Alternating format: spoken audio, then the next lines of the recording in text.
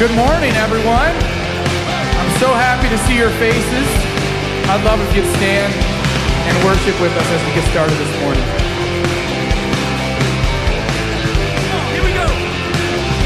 Here's to the one who made the morning bright. Here's to the one who taught the stars to shine. Here's to the one who raised the dead of night. Pull me from the dark, set my heart alight. Yeah!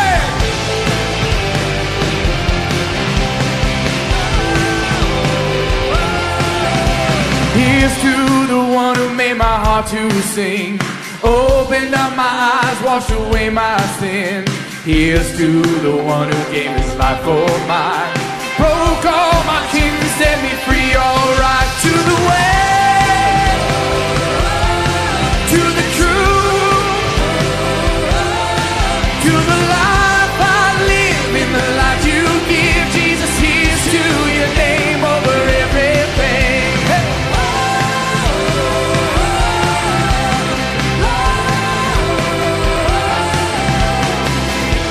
The things that your love has done.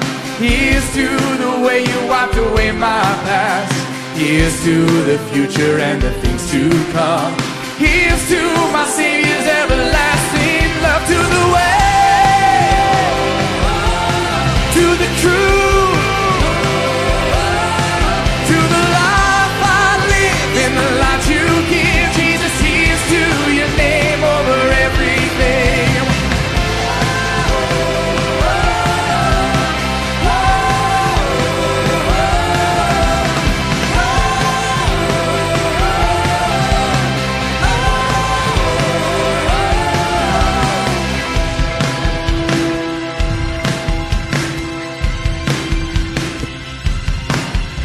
Here's to your kindness.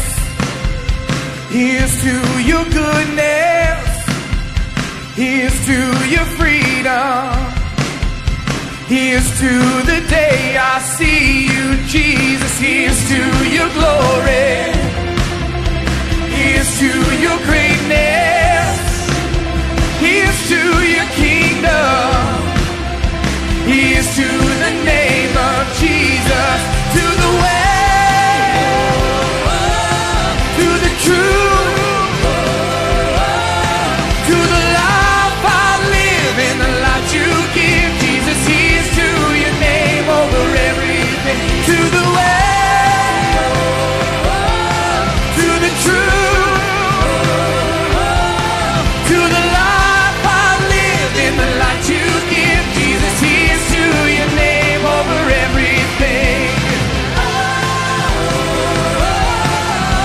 Here's to our Savior.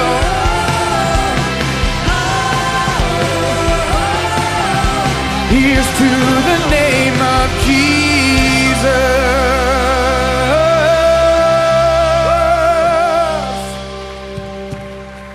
Amen.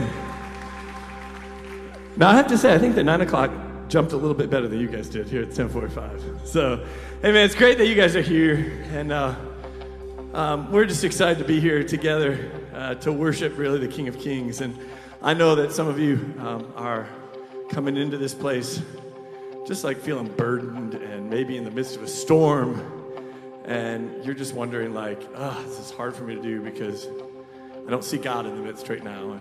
And so I'm coming to find him. I'm coming to seek him, to be with other people.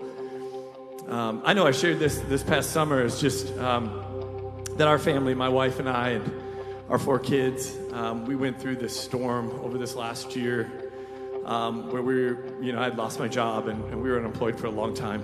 And there were times when we were in the midst of like fear and doubt and just wondering like, God, are you even with us?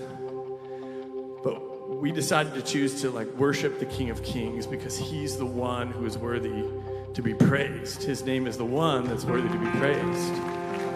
And we said we're going to worship him even in the midst of that because we really believe that when we worship the King, he brings peace and overwhelming joy into the midst of our circumstances. And that doesn't mean that our circumstances necessarily change right at that time.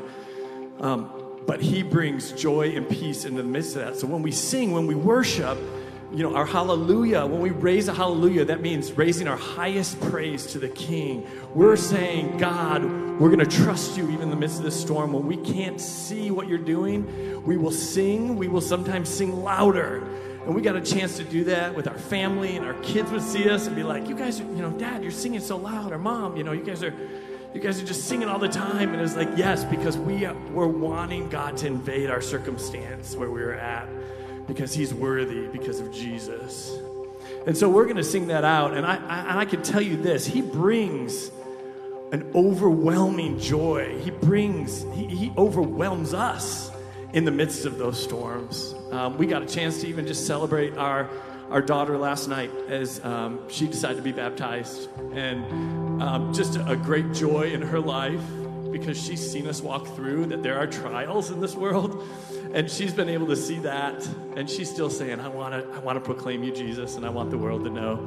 So I pray that that's where we're at. If we're there, let us raise our worship right now, because King Jesus has already done it. He went to the cross for us, and we're going to sing this out together. You guys ready? Let's raise the hallelujah together. Come on.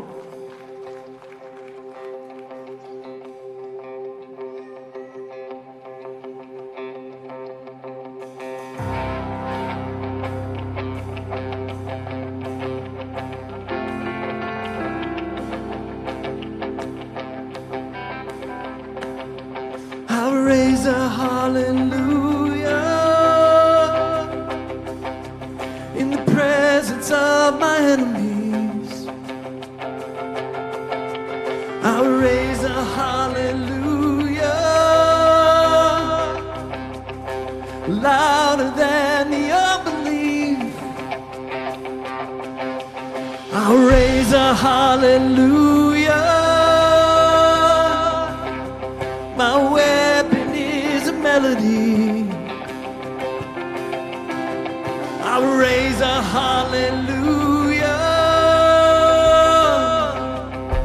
Heaven comes to fight for me. I'm gonna sing in the middle of the storm. Louder and louder, you're gonna hear my praises roar.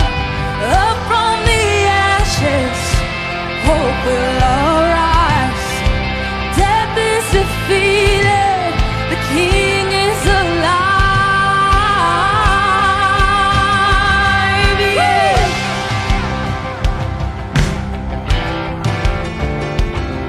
I'll raise a hallelujah with everything inside of me. I'll raise a hallelujah, and I will watch the darkness flee. I'll raise a hallelujah in the middle of the mystery. I'll raise a hallelujah.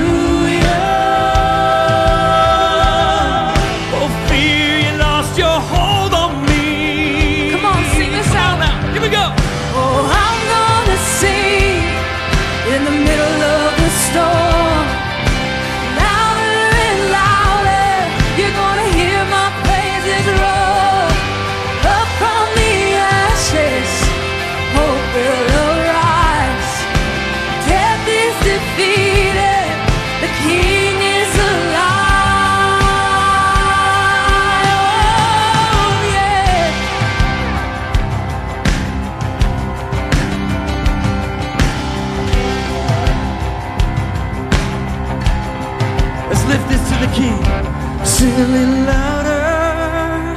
Sing a little louder. Sing a little louder. Sing a little louder. Sing a little louder. Sing a little louder.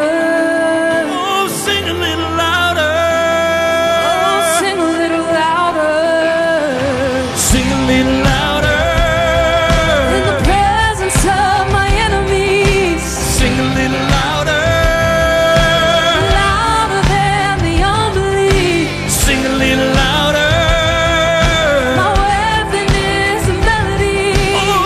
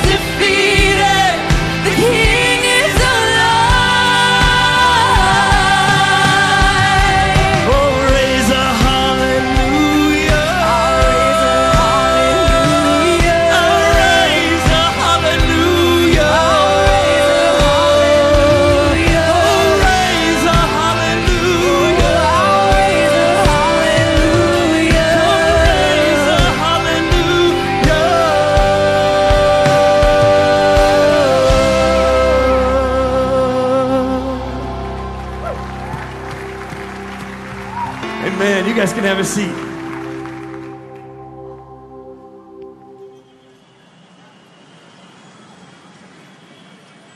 Have you ever sat at a bus stop or on a park bench and noticed people on the go around you? The scene was buzzing with activity, right? People never stop, and neither does their creator. Sometimes we beg God to act as if he is still, but he is always moving, always at work. Not only do we get to celebrate his acts of love and redemption, but we actually get to join him in these good works. And there is nothing more life-giving than joining God as he moves. Here are some recent happenings at Kensington where we did just that.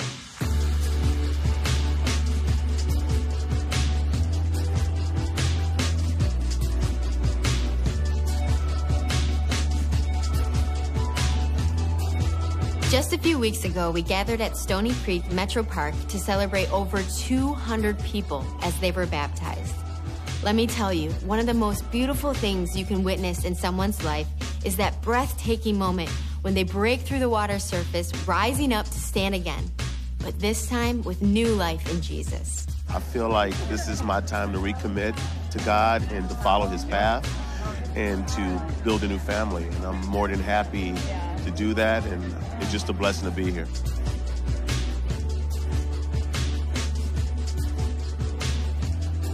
Our own organization, Hope Water Project, exists to bring clean, life-giving water and the hope of Jesus to the parched communities of the Pocock. In June, Hope Water Project held its annual 5K and Kids Run, but this time it was at our own Troy campus, and we saw a lot of community involvement. From the residents of Emerald Lakes Village who cheered the runners on, to the families from Hamlin Elementary that came out for the Kids Run, to the Troy Police Department who worked tirelessly to redirect traffic. These 800 walkers and runners didn't sit still. They got up and moved, and because of it, 2 wells will be dug in Kenya, which will impact thousands. It isn't just running, we're running for what? A purpose! God cares about family, about all those struggles and victories at home. And he consistently moves in hearts at our annual Rock Your Family retreat. This July, over 400 people took time away to reconnect as a family and to make Jesus the foundation of everything they're building. There are hundreds of Jesus stories, but here's one.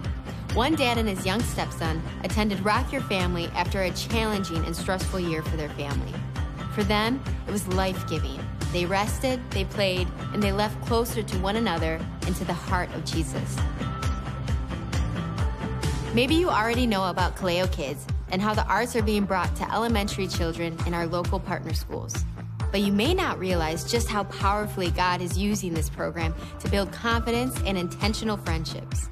Kaleo Spark Camp, a day camp held at Orion campus in August, gave our kids an outlet to use their talents to dance and sing about God's great love for us. At Kensington, we embrace diversity, including our community of friends with special needs. A few weeks ago, we held an epic party, a hoedown in fact, and the joy that lit up the faces of our guests was contagious. Personally, I have so many friends in this community, and for me to be on stage tonight and have all Andre and Chris and both Marks and everyone around us dancing, boy, I'll tell you, man, it just absolutely blew my heart wide open. Twice a year, we come together to be refreshed, inspired, and mobilized in our leading and serving. Our most recent leadership gathering was on August 28th at Troy campus. We heard from Steve Andrews and Danny Cox on the topic of unity, and we experienced incredible music from our worship team.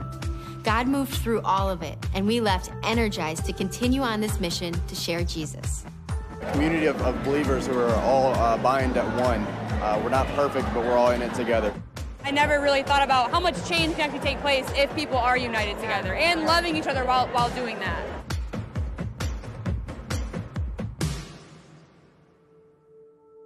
I have now had half a lifetime to watch these Jesus stories unfold.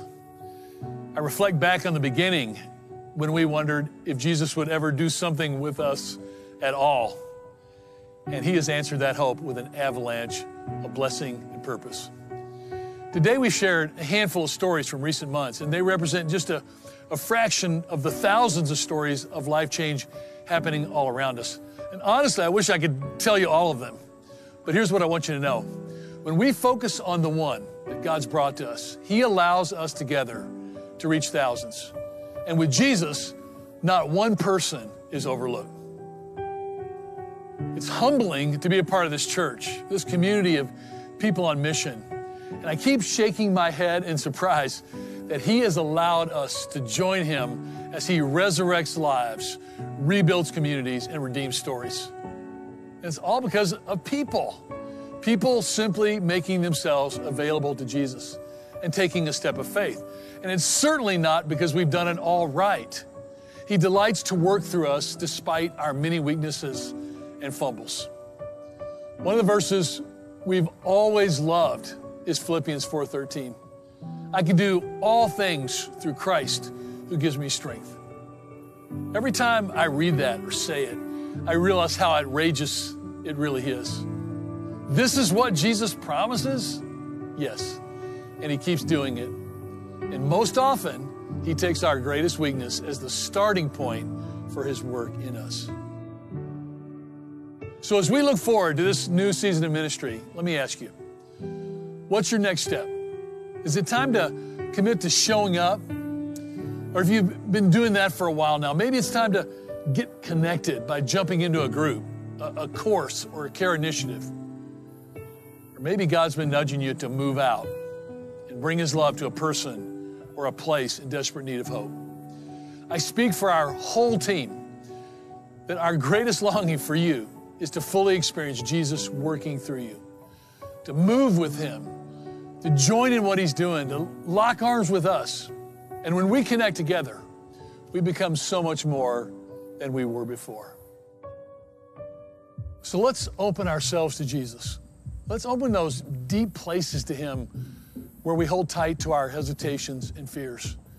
Through Jesus, we really are able. We're able to add these incredible thousands of stories of life change. And this is your invitation to join us on this mission to reach the one.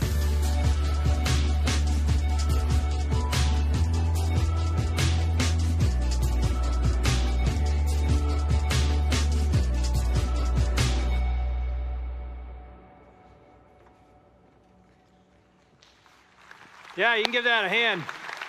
Some of you were here 2 weeks ago. We showed that, and we just show it every couple weeks. We're done showing it for right now. But I don't know if you know what we call that video. We call it our blank video. Anybody know? It's called the move video. You probably saw that, heard that word through there. We call it a move video because when we started Kensington almost 30 years ago, we had a dream. And the dream wasn't just that we'd become a community of people that would huddle and sing songs and teach the Word of God. We wanted to be a church that did stuff, that moved. Like when we left here, we'd go impact wherever God sent us. We call it, we hope that God would transform everyone and mobilize everyone by Jesus would do that. And so everything we do here is about that. God changing our lives in such a way that we know what we're put on this planet to do. We call it mobilization or mission or move. And I tell you what, I grew up going to church with my mom, multiple different denominations, and I rarely saw the church doing stuff. I saw them gather. I didn't see them do anything when they scattered. And so move videos are a chance for you, especially if you're brand new here. We use those or show those so you go, this is the DNA of this place that you're sitting in right now. It isn't a church just that we gather, but we actually have thousands of people of our campuses that are doing stuff like that in the community. In fact, here's a crazy thought. Today at 4:30, the middle school age kids will be here, and they're going to jump on a bus, go down to our Troy campus, and they're going to squirt water and dye at each other. We call it soak or dye, not D-I-E, but D-Y-E. And it's going to be a lot of fun. They're going to be covered with purple and red and all kinds of stuff, and they're going to have to get all that washed out when they get home. Why do we do that? You might think we just want to have fun. We do want to have fun, and one of the DNAs of Kensington is fun as well. But the bigger idea is what? We're hoping that God gets a hold of these middle school age kids' hearts, and they go on a journey where they see Jesus transform them and mobilize them, and they'll be moving even as middle school and then high school and college and on beyond to make a difference in the world. All of that, everything you hear about here has that sort of mission behind it. So if you're brand new, I mean like today or in the last month, we have a place for you in the lobby after the service called The Hub, and that means all things Kensington. You got questions, you want to find out what your next step is, meet us at The Hub, and we'll take you to that place as well. All right, so one of the things we're doing today is we're wrapping up a 3-week series on community, the value of relationships. So before I jump into that, I'm going to have you do a little community, which means stand up, give somebody a high five, ask them how sad they are that Michigan got destroyed yesterday, and move toward the middle.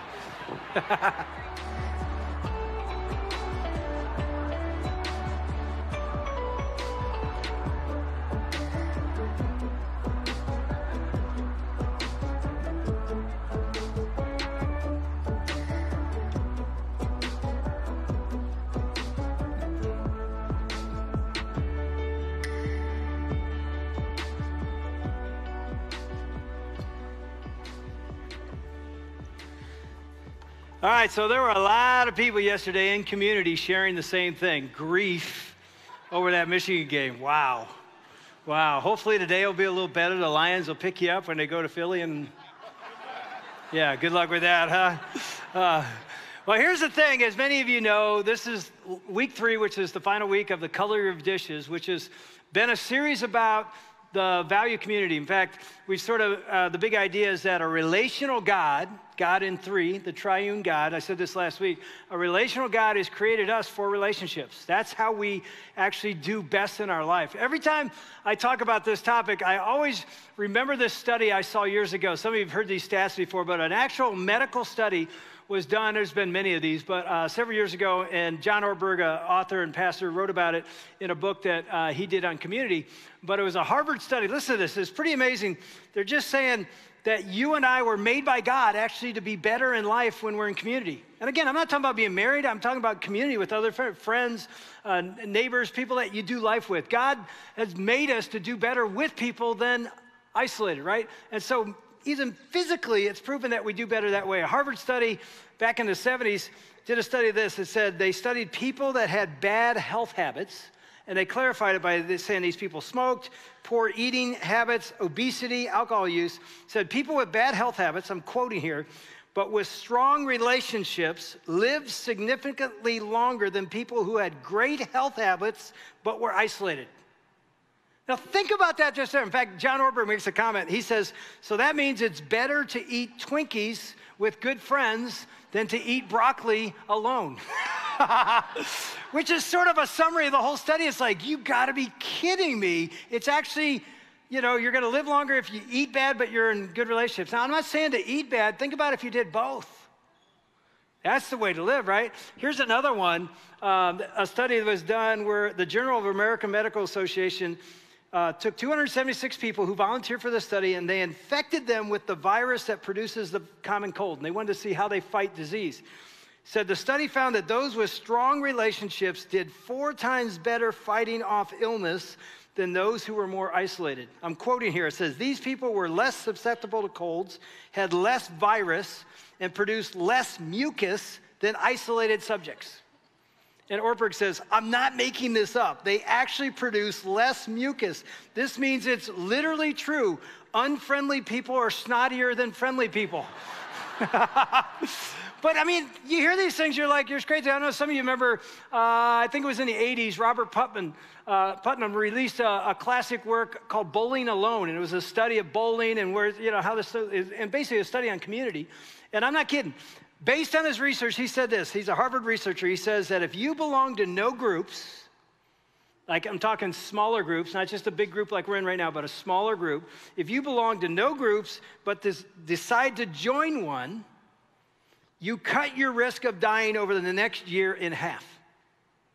Just by that step into community.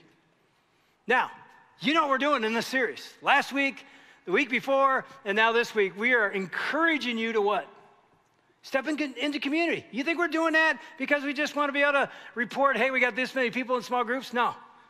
That is not the purpose. The purpose is to help you and me grow in our walk with God. That is the purpose. How does that work? Well, if you do this, and this is all you do for your spiritual walk will not go very far. And you know what that means? That means it doesn't matter what I do here. I don't care if I give a 10 sermon or if you get in your car. I know you all do this. What was Wilson today? A 3, 3.2? You know, I know we do this. You just critique how it goes. It doesn't matter if I give a 10 every week. If this is the only thing you do and you never connect in a smaller environment, you're not doing what God's called you to do, you'll plateau in your spiritual walk. And here's what you'll probably do. Here's what most people do. The church isn't meeting my needs. I'm telling you something right now. I'm telling you right now. If you only make this the only spiritual input you get every week and you never step into a small group, good luck. But if you step in a small group, I know this. I've been doing this for 40 years in my own life. I live this out weekly. Your spiritual walk, there's no limit to where it's going to go because that's how God does it. We say all the time, all I need is Jesus. Not true. I know it sounds like blasphemy for me to say this. You need Jesus and people. It's the way he made you. I mean, honestly, it is true. You only need Jesus, but the way he created the human soul is we need Jesus, but we need Jesus through people. And if you try to do it without people, good luck, right? I told you years ago I bought a motorcycle and I thought it'd be really cool to ride. I found out it's no fun to ride by yourself. It's no fun. Hey, honey, you want to go? No, I don't want to go. Okay. There's nobody there. Motorcycles, you ride with people. I have a squad of guys I ride motorcycles with, and it's perfect for guys. Think about it. It's the perfect guy thing, right? Because you never talk. You pull up to a stoplight, you look at each other, hey, man, nice bike. Yeah, you too. You talk like 4 words in a 3-hour ride. It's perfect. But you're with people. I'm kidding. I went riding with a guy last night. We had dinner together, and we talked about our lives, and that's how God grows me and him, and it's how God grows you. So here's what we're going to do today. As we wrap this thing up, let me remind you where we've been. And I want to see if anybody's been listening, okay? So I'm going to give you a little slogan, and you tell me what it means. First week, Cody, actually, my son said this, 5 in 5. Don't put it up. Don't put it up. They're in the back room right now. I don't want to put it up yet. I want to see if you know what 5 and 5 means. What's 5 and 5 mean? Show me your 5 friends. I'll show you where you'll be in 5 years. You can put up that first one now. And we talked about a yoke. Remember, Cody and I had this yoke on. It was his message, but he got me on stage, and he pulled me around in this yoke. And the whole idea was Jesus said, you know, to be yoked with people, because where they go, you're going. Truly, it's truly true. You show me your 5 friends, that's who you will be in 5 years. So let me ask you, you hanging with the right people? And I know, here's what you did. All your parents just went, I got to talk to my teenager. And maybe you do, but I want to talk to you. Who are you hanging with? Because who you're hanging with is who you will be. And we need to make decisions about what kind of influences we have in our life. That was week 1. Week 2 was about taking off something. What was it? Not our clothes. Taking off the mask. I basically said this last week. It's a phrase, to heal, you got to be real. To heal, you got to be real. If you're never honest and authentic and share your secrets with somebody, and again, that's not with everybody, but somebody you're doing life with, a close friend for a guy, a close woman for another woman, then once that's out, you recognize, reveal your brokenness to point to the power of God. You see the power of God in a way you've never seen it before. That was week 2. Today, it's just this simple. It's time to find your people. That's what today's all about. And I know, I put this up this way. I've heard that you don't say people anymore, you say squad. Am I right? All you young folks, is it squad now? Am I right, or am I almost dated? Is that even gone? What do you call it now? Time to find your what? Your folks, your crowd, your people, your peeps? Boy brothers, yeah. I mean, that's little girls, like teenage girls in the front row this morning, like, squad. Okay, whatever you want. It's time to find your squad. Here's what I mean. We've talked about it for 2 weeks. Today's the day to do it. If you haven't stepped in to find out here's a word for you, who are going to be your pallbearers?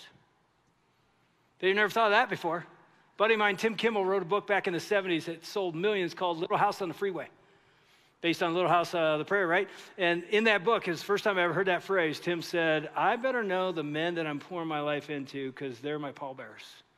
Let me ask you right now, do you know who's going to carry your casket? And if you don't, you better start grooming them right now.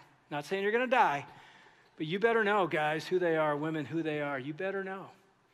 Because what's really interesting, if you ever even do a study, let me talk to the men. We got Man Up in 3 weeks, October 11th through 13th. It's a chance for men to come together at a retreat and meet some other guys to do life with. That's what happens every time people come out of there and they're like, I got a friend now. Here's what's really interesting about men in America. I don't know about other countries. I've only seen the studies of men in America.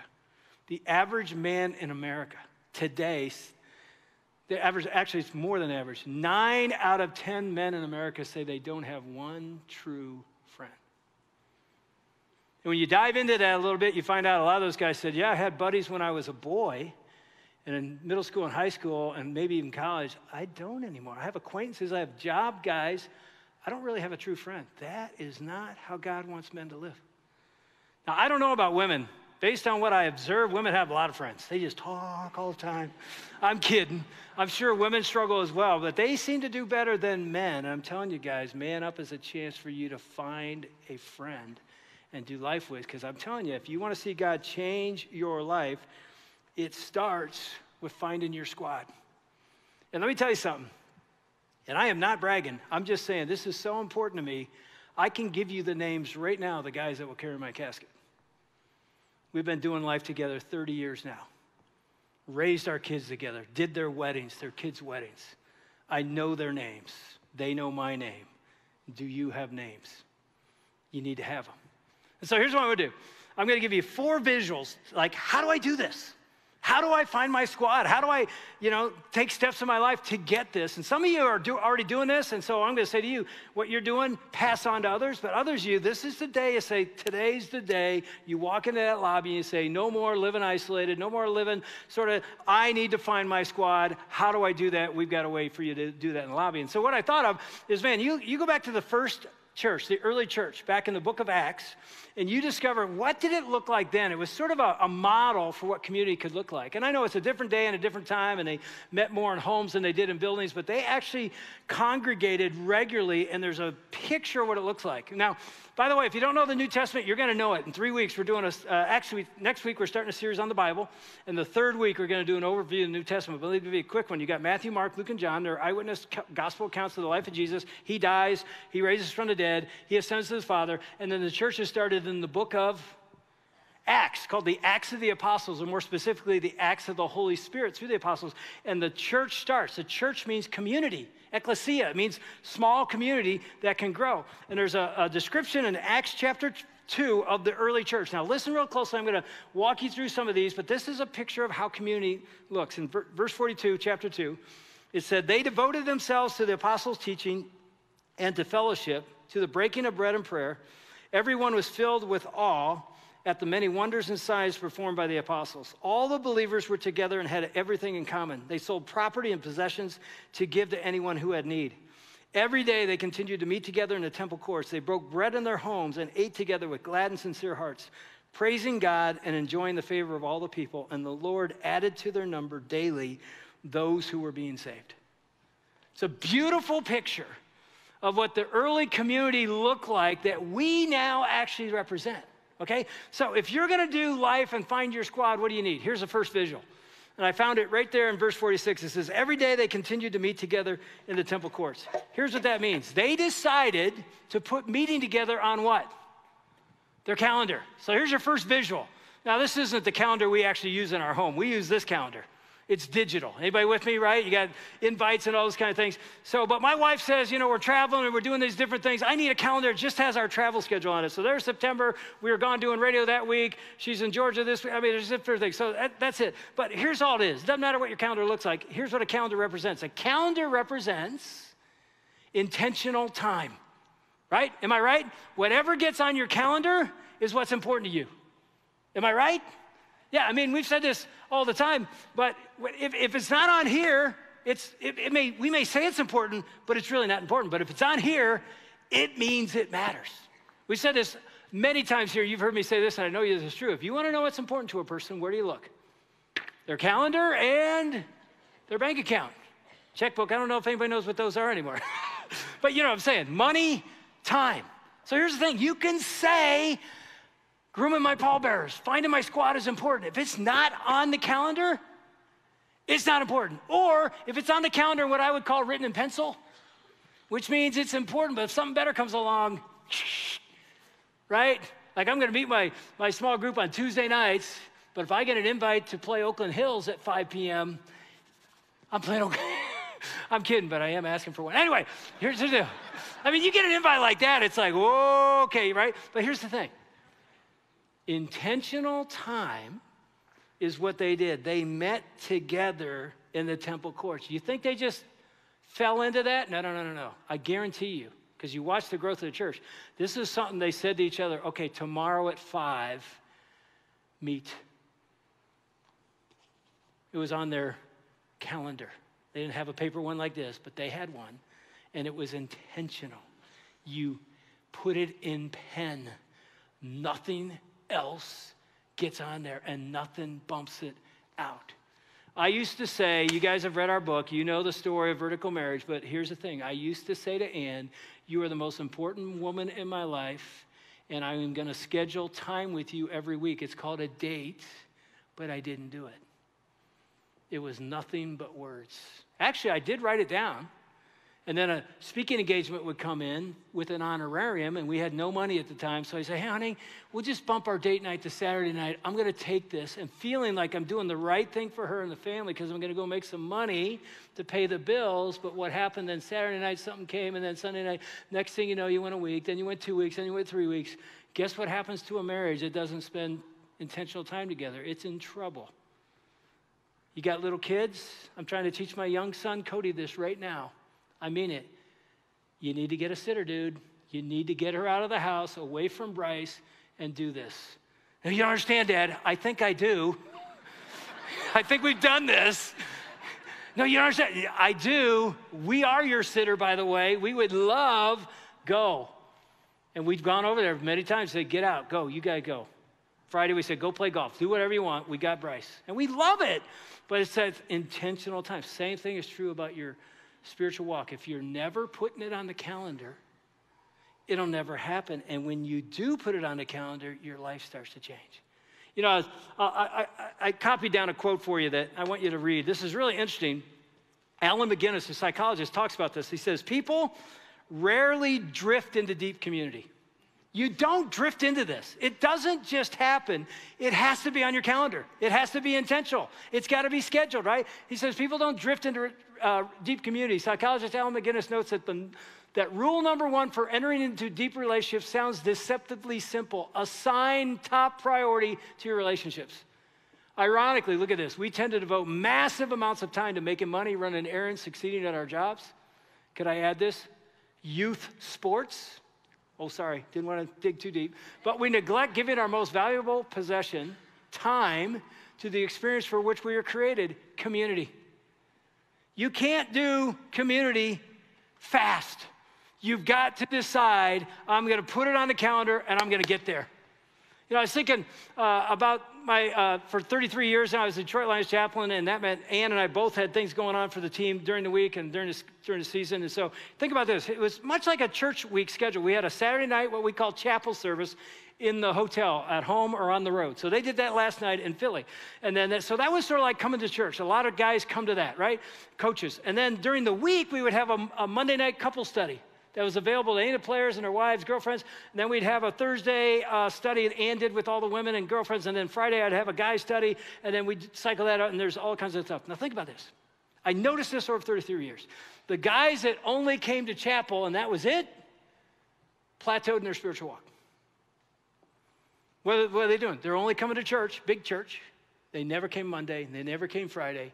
They had other things more important. They didn't show up. The guys that showed up on Monday night and on Friday, and by the way, we're talking a couple hours a week, grew. And they invited others, and they found community. And they still have community even now after out of their league. They found it, not in the church service. They found it in the Bible study. Think about that. So let me ask you, are you only coming to chapel? That's good. I'm glad you're here. But if you don't take the next step to a small group, which is waiting for you in the lobby today, here's all I can say to you. Good luck. Hope you grow. I'll pray for you. You know what I'll pray? I'll pray you get in community. That's what I'll pray. I'll be honest, that's what I'll pray, because I know what happens when you put it on your calendar. I'm going to do the first time ever in my life. I'm scared to death to do it. I'm going to get it. I'm going to get in a small group. This is the year. 2019 is the year. I'm going to find out who Jesus is. I'm going to go to Alpha, and I'm going to make this thing happen. Whatever it looks like, when you make it intentional and it gets on that calendar, things start to happen. But that's only one aspect of it. You go back to the passage, and you find this. It says, they broke bread in their homes and ate together with glad and sincere hearts. So they didn't just have Bible study together and listen to the apostles' teaching. They also did, here's the second visual. They ate together. I got a fork. I don't know what kind of fork this is. My wife picks all that stuff out, and I guess it's really important, but there it is. It's stainless steel, I guess, and it's really pretty. So there you go. And I'm going to return it, because I'll get in trouble if I don't bring this back home to my house. But I didn't want to do a plastic one. I want to do a real one, because the second area is, first you got intentional time. It's on your calendar, but then you got meal time or hang time. Just the first one's organized time, right? You put it on your calendar. The second one is just hang out. What do you do when you hang out? You have something to eat. What were they doing? Breaking bread in one another's homes. Guess what that meant? They knew the color of each other's dishes.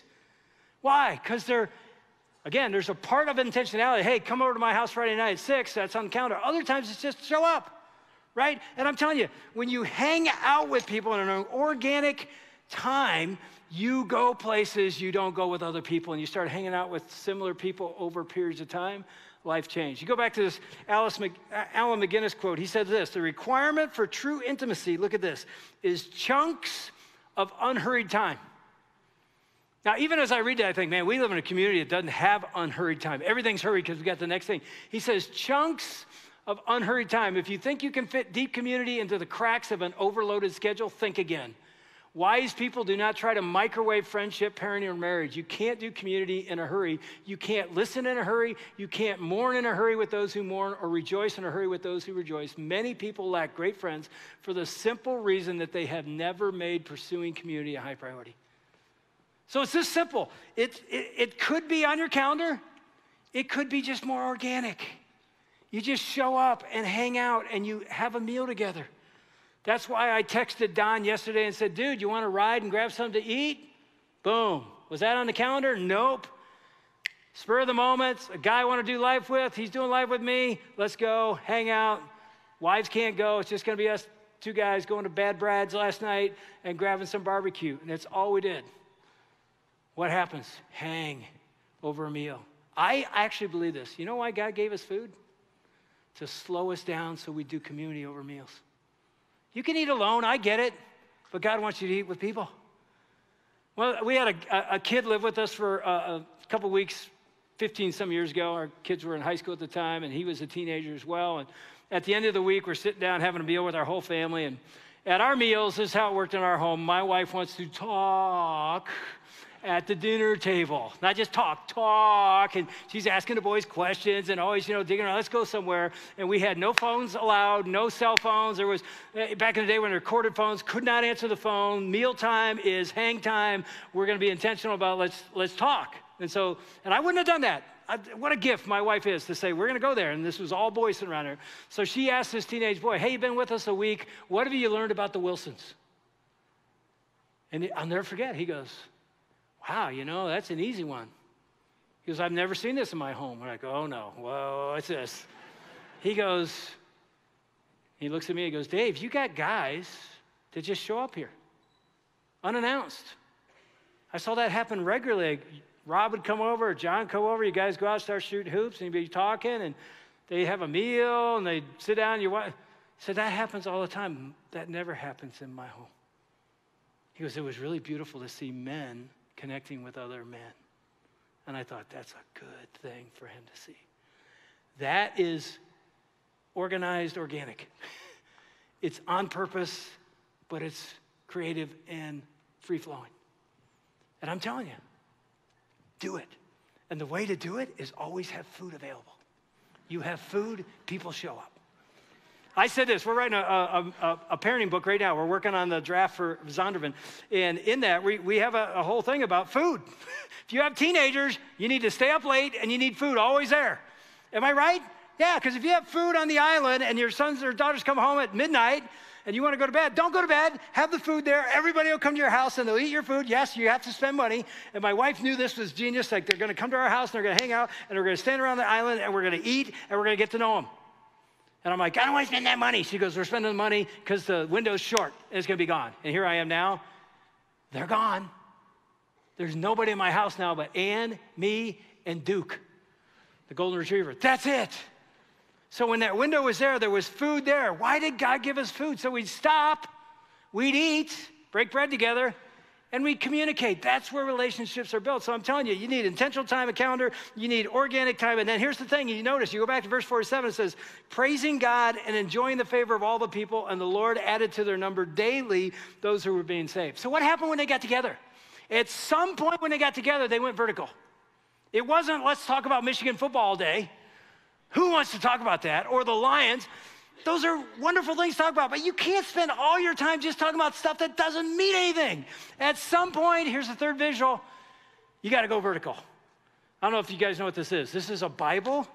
It's actually got paper and words. We're going to, like I said, do a series starting next week on this. I'm kidding. Most of us have our Bibles right here digitally. I don't care if you do it digital or with a real one, but at some point, do more than just horizontal.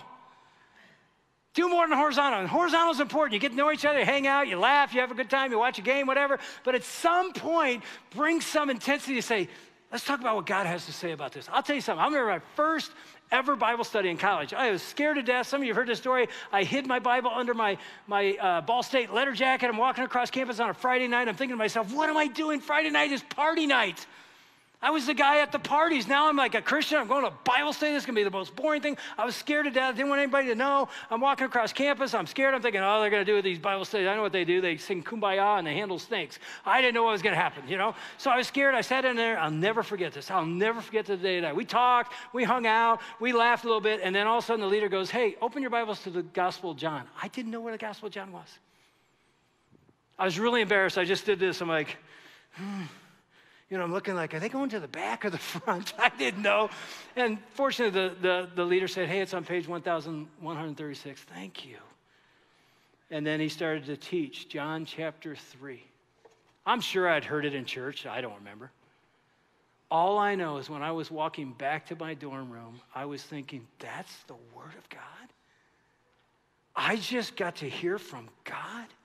This is life-changing.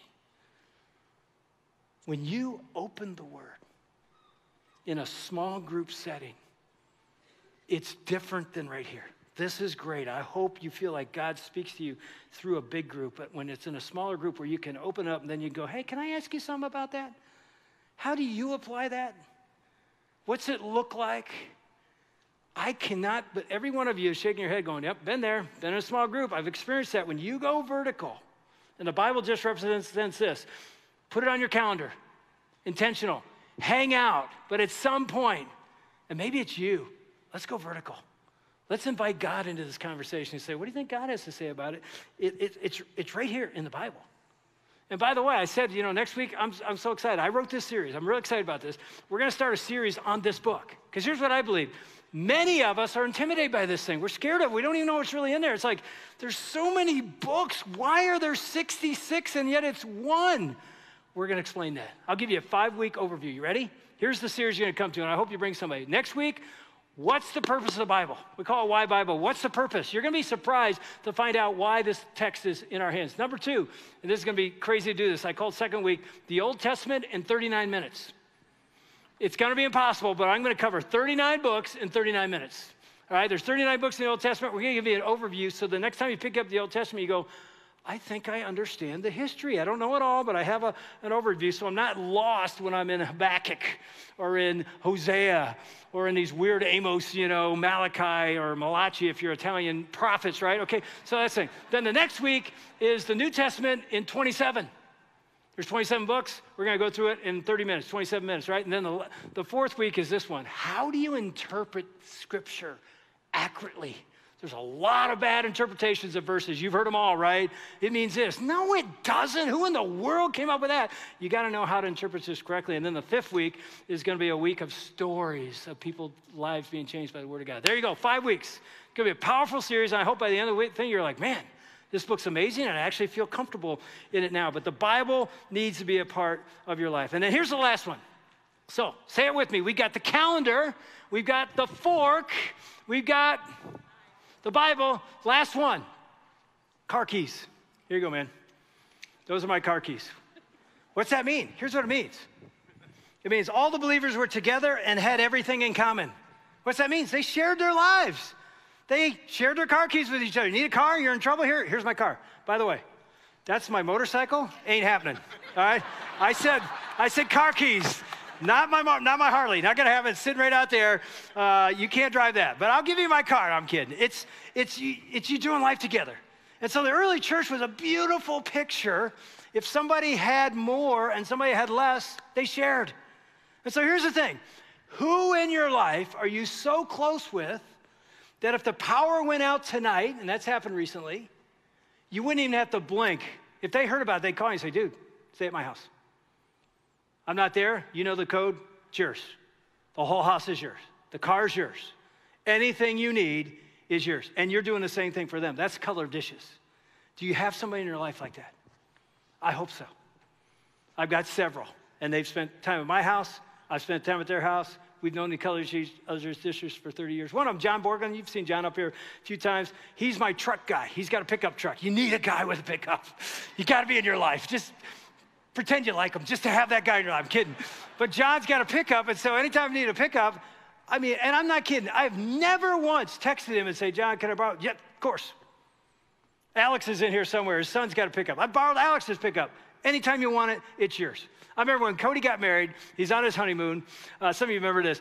We had to move a mattress into his house that he was going to move into when he got back. And so we said, we'll have it set up for you. We'll have that. We had moved everything else. So we had to get this queen size mattress or whatever. One of the Lions players gave it to him. He was on the team at the time. So I called John, can I borrow your truck? It's just about to rain. So I got it.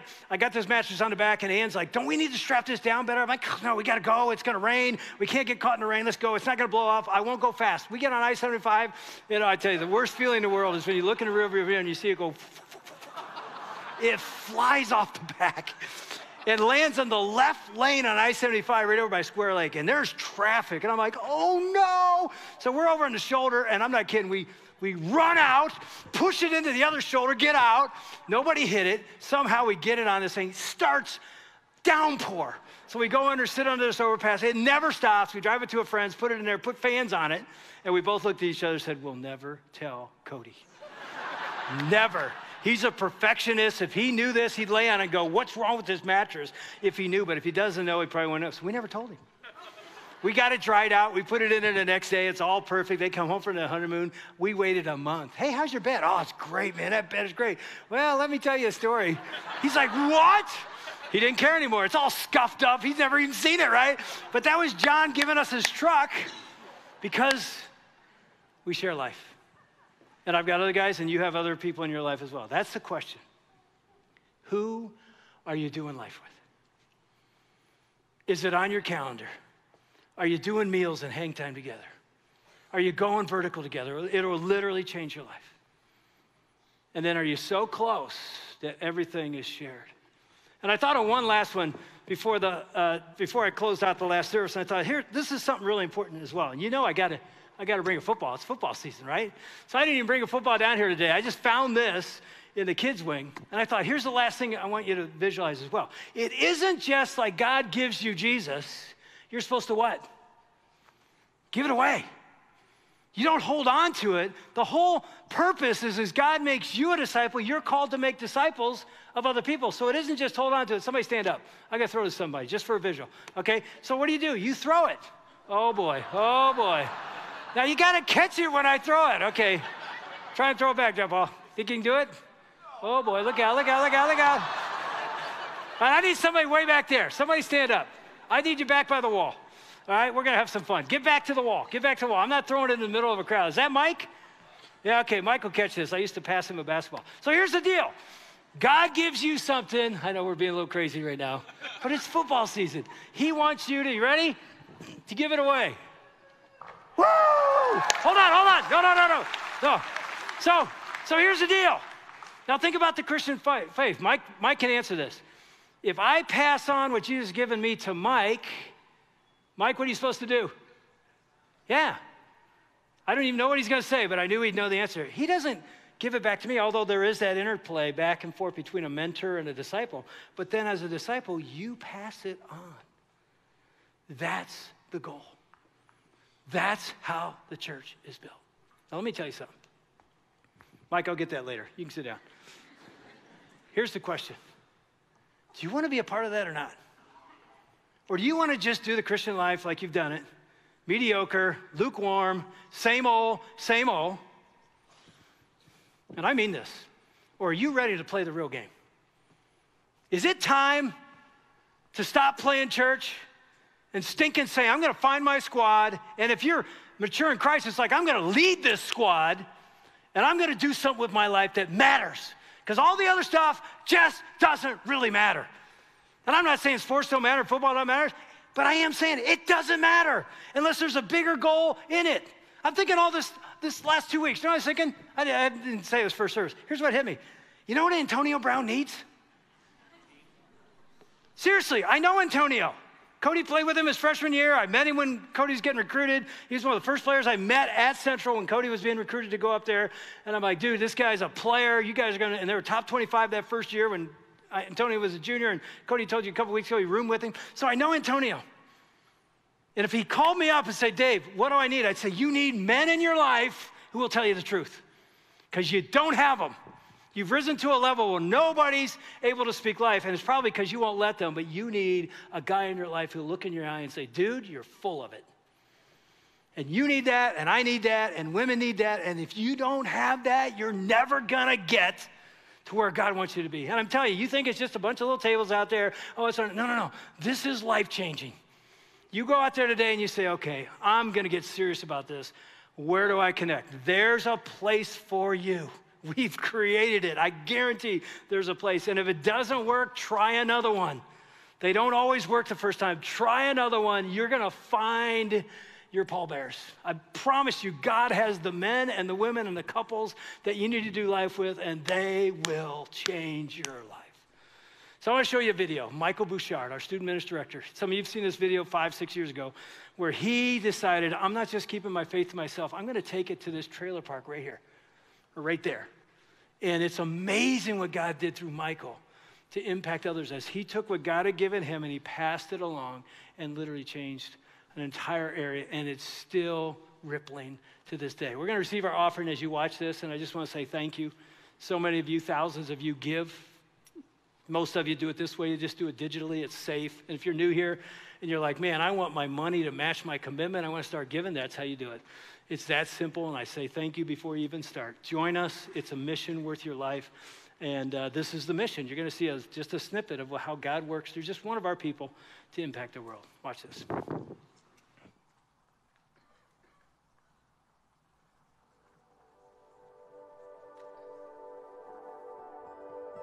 I think it seems bigger than what it is. It seems harder than what it is. Really, mentoring happens in the small stuff.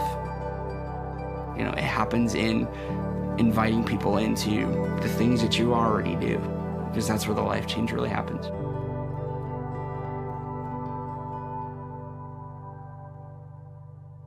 I grew up in Flint, Michigan. Grew up with two parents who had planted a church in downtown Flint, and the way that they planted a church was by building relationships with the people on our street.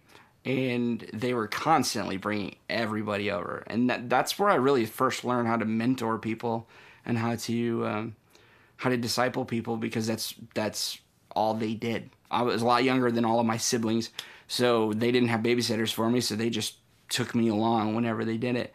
So I remember one time that we were going to visit this elderly couple. Her name was Harry and Louise Leonardson. They went to go see Harry because he had fallen ill. But my dad was also training a friend of his on how to go and meet with people. So he brought Mike along with him to show him, hey, this is how you visit someone. This is how you see how they're doing. This is how you go pray with them. You know, so this is, it's something that I got to see every day. So I moved into the park about 4 years ago in order to connect people here in this trailer park in Pontiac to our community at Kensington.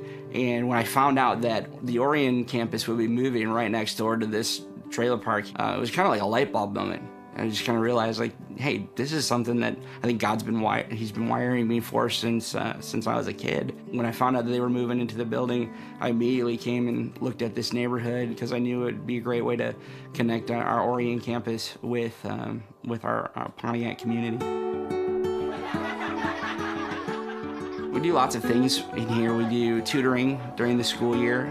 During the summertime, we do Bible studies for the kids in the park, and we bring a couple of kids from Kensington, a couple of students, high school, middle school students, and pair them up with some students in the neighborhood, and they eat together, they serve together, they pray together.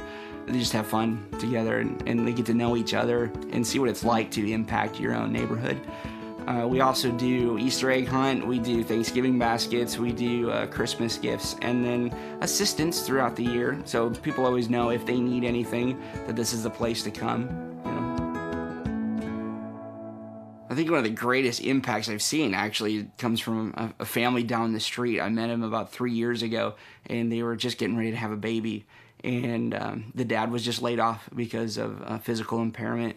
And the mom came to me and asked if there was anything we could do to help. And I was like, yeah, what do you need? And they said, we need diapers. I went to our community here at Kensington and put it on Facebook and sent out a couple of emails and said, hey, does anybody have diapers of this size? And by the end of the week, I had an entire van full that I brought to them. The family came to me a couple of days later with a list of about 30 things that they needed. And by the end of the summer, we were able to get everything that family had asked for. And at the end of it, the mom came up to me and she cried, and she said, our family's faith has been turned on for the first time. And now this family has gone from being a family that was served and that was helped, and they're a family who now helps here in the park and helps other people, and they do what they can to serve other people in our neighborhood. And that's something that didn't happen in a program.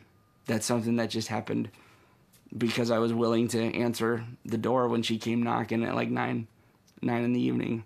What group you're in? That's going second, though. Awesome, Amber. That's cool.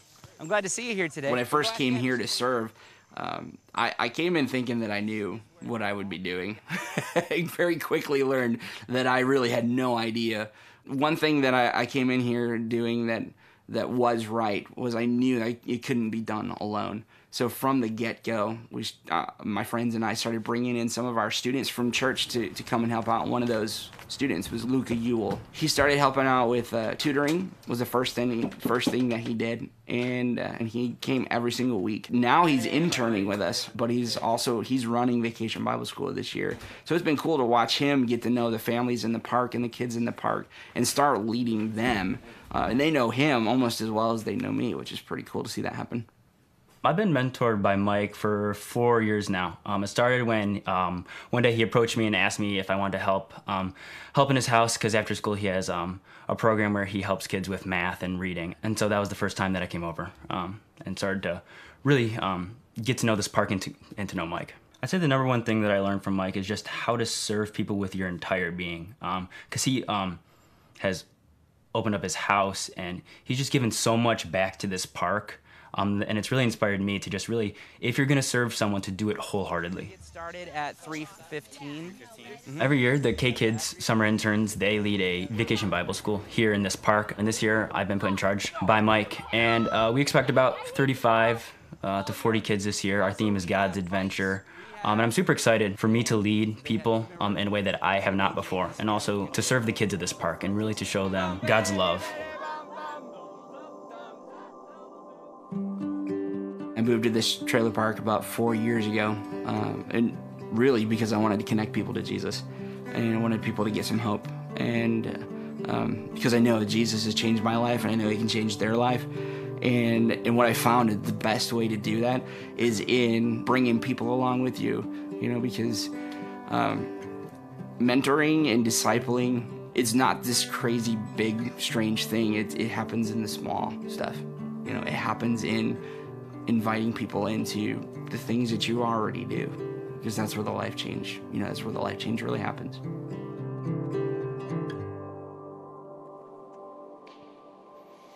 It's pretty amazing is when Michael got married, he was realizing that he was going to move out, and he didn't want to ask somebody to take it. He wanted to see God bring somebody. So he didn't go look for somebody. He started praying. He said, God, I need somebody. That was scary. God must want to say something to you right now. But yeah, he started praying. I need somebody that would come, and it can't be just one person. It needs to be done in a team, and hope they can move in July. And Brooke, who's our receptionist, if you see her during the week, came up to him one day and said, hey, I'm wondering how I could do something like you did in a park somewhere someday. And he goes, would you be interested in this one? She goes, well, you're there. He goes, I'm moving. He goes, do you have anybody to do it with you? Yeah, my best friend Alyssa wants to do it as well. when are you available? She said, well, my lease ends in June. I'd be available in July. Boom, she's in there now. And so what Michael started has been passed on to another disciple who's making disciples. 2 of the kids that have come out of that park are now in full-time ministry. 1 in camp ministry, 1 in youth ministry, because of Michael's influence of pouring into people who pour into people. You know, that's what God has called you to do. Come on up. We have a group of interns at Kensington. You probably don't even know about this program, but every year we have a new intern group for the year, and they come in, and what are they? They're disciples who are going to take what we pass on to them and pass on to others. And they have various stories. We don't have time to hear every story. I hope you grab them sometime in the lobby and say, what's your story? But they're just going to say who they are and what area they work in real quick so you can see these are people receiving what we give, and they're going to pass it on. I'm Michaela Cantu, and I'm with Move Out. I'm Sydney Aiken, and I'm with 1829. I'm Ashley Turner, and I'm with Student Ministries. I'm Bree Baker, and I'm with Discipleship. I'm Alyssa Rathberg, and I'm with the Help Bank. I'm Arthur Harvey, and I'm Student Ministries. Arthur, you weren't here first service. Where were you, man? I was in a grip. What? Have you ever heard of... I've heard of being in the grip. Yeah, so I walked from here, from my house You had to walk here today? I didn't have to, but I chose that to give some God time. So Oh, it was cool. it said it was a 3-hour walk, but it was really like an hour and a half. So So these are our interns right there. There you go. Hey, by the way, I know a guy who's got a truck. All right? He might be able to help you out. Hey, give them a hand as they walk on off. They're going to be around here. You're going to see them. They do amazing stuff. And it's just one way we pour in. Here's my question for you as we close the series with a song. My question for you is this. Who are your interns? Call them interns, call them disciples, call them what. Who is it you're pouring into who will take what you've given them and pour into others? I mean it. I hope you have a name. If you don't have a name today, I hope you have a name this year.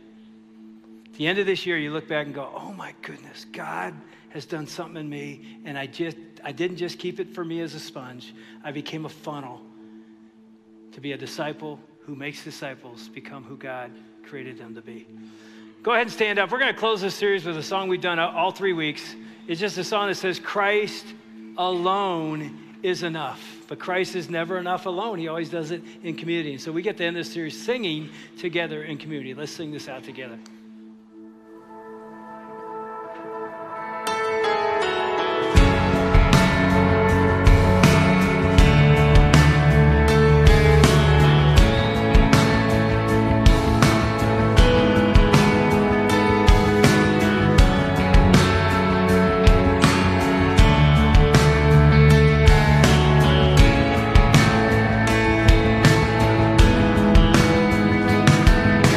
Christ is my reward, all my devotion. Now there's nothing in this world that could ever satisfy. Through every trial, my soul will sing, no turning back. I've been set free. Christ is enough for me. Christ is enough for me. Everything I need is in you. Oh, everything I need. Christ, my all in all, the joy of my salvation. This hope will never fail, for heaven is our home.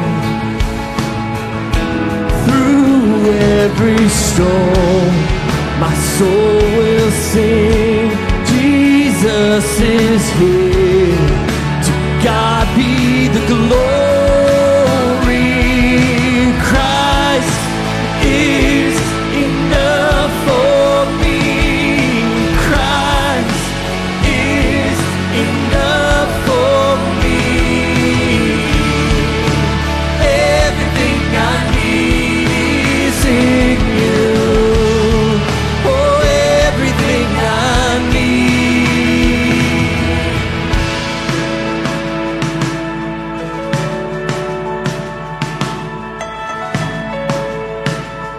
say this with one voice. I have decided to follow Jesus. No turning back. No turning back. I have decided to follow Jesus. No turning back. No turning back. The cross before me, the world behind me. No turning back. No turning back. The cross before me, the world behind me. No turning back. No turning back.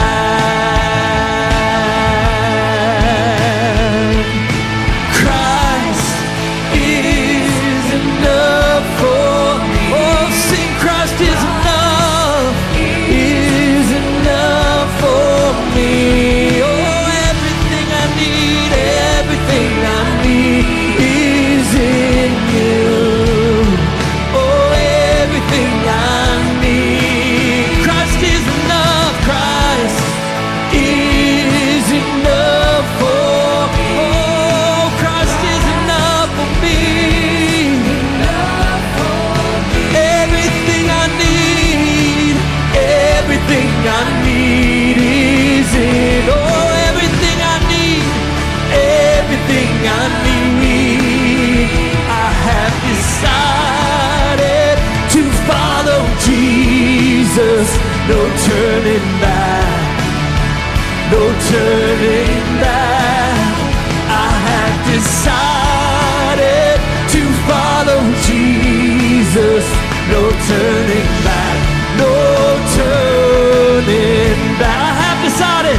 I have decided to follow Jesus. No turning back. Oh, no turning back. I have decided to follow Jesus. No turning back. No turning back. Woo. All right. I'll tell you what, if you decided to follow Jesus and you try to do it alone, you'll turn back. You will, but if you do it in community, and I'm not saying it's going to be easy, it's going to be difficult, it's a dysfunctional community, it's all that. And if it doesn't work first time, try another, but if you do it in community, together you'll keep going, and I mean it. So go out in that lobby right now, find your squad, and see where it goes. Last thing I'll say is this. The 1045 service, as you can tell, is packed. And I'm guessing getting in here was not a lot of fun. You know, you never want to have a traffic problem at church, but you really do. That means a lot of people are coming. So I'm just going to tell you, we have another service at noon, 12:30 actually, right? What time is it? 12:30. You're welcome to come to that one. Traffic's a lot better at 12:30, all right? And then we'll watch the Lions game together and mourn, all right? God bless you. We got a prayer team up here front if you want to come pray. See you in the lobby. God bless you. See you next week for Why Bible. Bye-bye.